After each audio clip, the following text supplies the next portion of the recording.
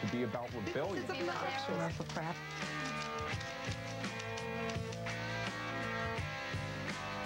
Hi, welcome back to Four on the Floor. Our next topic, Led Zeppelin. A whole lot of love, or does the song remain the same?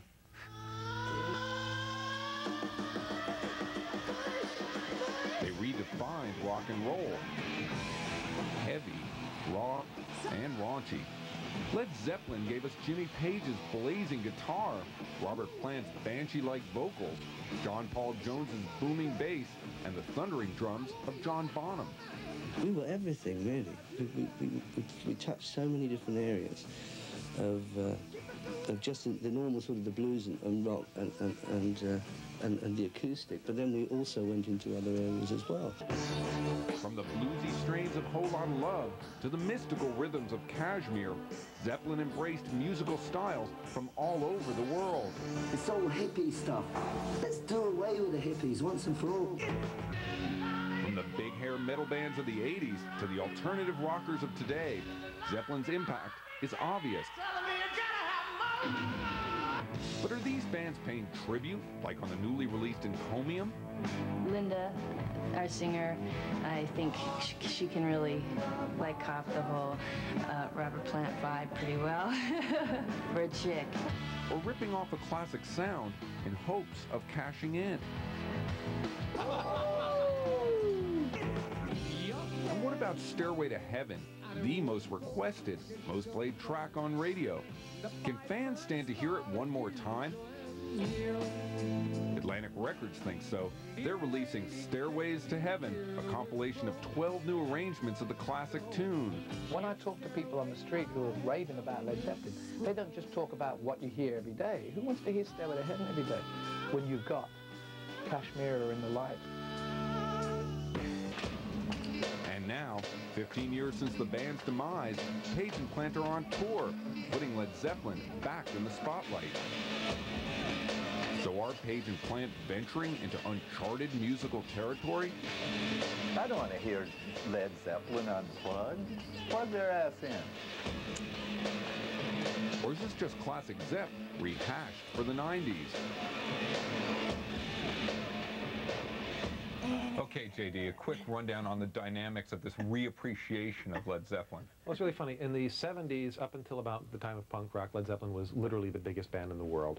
And then with punk, when things changed, I mean, Zeppelin was like put in with all the other big dinosaur bands like Pink Floyd and the Queen and so forth and so on, and they suddenly were no longer considered hip, and they didn't really change too much. They put out one record before John Bonham died, and then they ceased existing. So through the early 80s, it was not a hip thing to like Led Zeppelin. And about 1983, 84, you started having some alternative rockers saying, yes, Led Zeppelin is cool. I think one of the, Let's Act It was one of the first bands to really come out and say, yes, we grew up on Led Zeppelin, this is great music.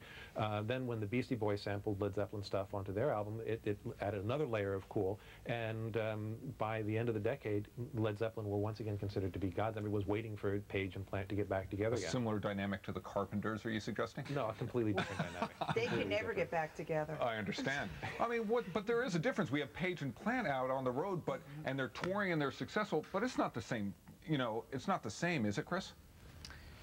Certainly not. I mean, it's many years later, and I'm sure there's a lot of different stuff going through their heads. The people that they're playing for are different, and they don't have John Bonham and John Paul Jones with them, most importantly.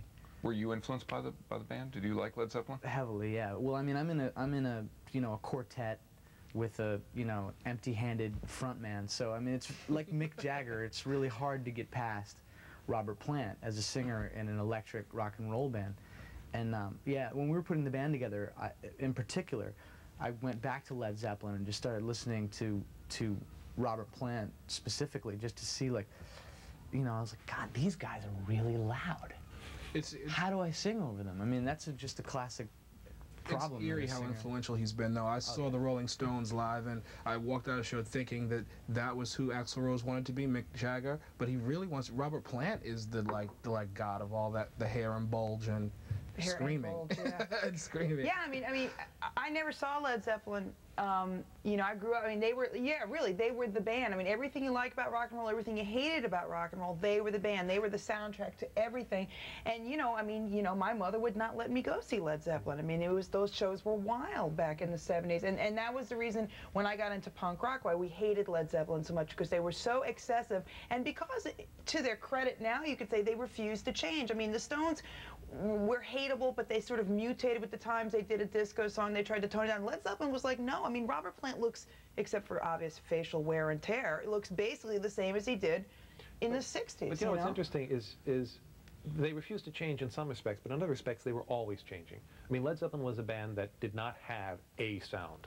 I mean, they were them. They had a personality, but they did not have a sound. And that's really probably the greatest injustice that's done to this band is call them the forerunners of heavy metal. They were not the forerunners of heavy metal. They were not a heavy metal band. So much more. And Robert Plant is so much more than a screamer, too. I mean, he's a great blues singer. And they were so dynamic. They had really soft songs and really heavy songs. And, you know, the thing is that in Plant's singing, he's somebody who can actually take sort of a mini history of American popular music, because he draws from the blues, he draws from Celtic folk music, he draws from music outside of the Americas and Europe, and he puts it all together in one sound, which is literally what rock and roll has done as a process over the last 40 years. And he did it in that way where he didn't appear to be aping, which a lot of British singers always came off that sort of, you know, I always found it very interesting when I was growing up that a lot of the black kids I know really hated the Rolling Stones, but they all loved Led Zeppelin. And I think because there was... Not this one. Well, some of the black kids, I don't speak for everyone. But I'm saying that you never got the feeling with Led Zeppelin that they were imitating. But you know, they always got slammed for that. In fact, the early reviews in Rolling Stone by John Mendelsohn in particular just reamed them inside and out for ripping off old blues licks and for not giving credit to the blues people that they were paying. What about Jimmy Page? What did he bring to the party? I mean, he changed. He brought Satan. He brought Satan to the party. No, I mean, I hate to be Mr. correcting misconceptions here, but the other, I mean, they actually, everyone makes that devil Led Zeppelin thing, but people forget Led Zeppelin actually did gospel songs. Right. I mean, Nobody's Fault But Mine is a song about if I don't read the Bible and I don't live a good life and I don't go to heaven, it's nobody's fault but mine. Blind Willie Johnson recorded originally, and Led Zeppelin did a killer version. Can I just ask, Chris, let's go around. Chris, what's your favorite Led Zeppelin album? Favorite Led Zeppelin album? Houses of the Holy. Oh, I love that album. JD? Sure. I'd have to say the third album. I love the acoustic stuff, and it's just amazing. Scott?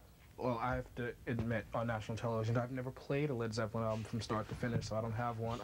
I do, however, love Robert Plant's solo stuff. I discovered Robert Plant on MTV in the early 80s with the solo stuff and the Honey Dripper stuff he did, which I love. I have to say that outside of Whole Lotta Love and like Kashmir, I never knew the titles to any Led Zeppelin songs, so they all sort of became like, I never knew the titles, but the first album I ever bought with my own money was the second Led Zeppelin album. Was it the last album you ever bought with your own money, too? Okay, I'm just checking. All right, when we come back, we're going to find out what's hot, what's not, and whatever's on these folks' minds. Stay with us. But that was last week that I bought the album. Never liked them. Great guitar player. Always have hated it.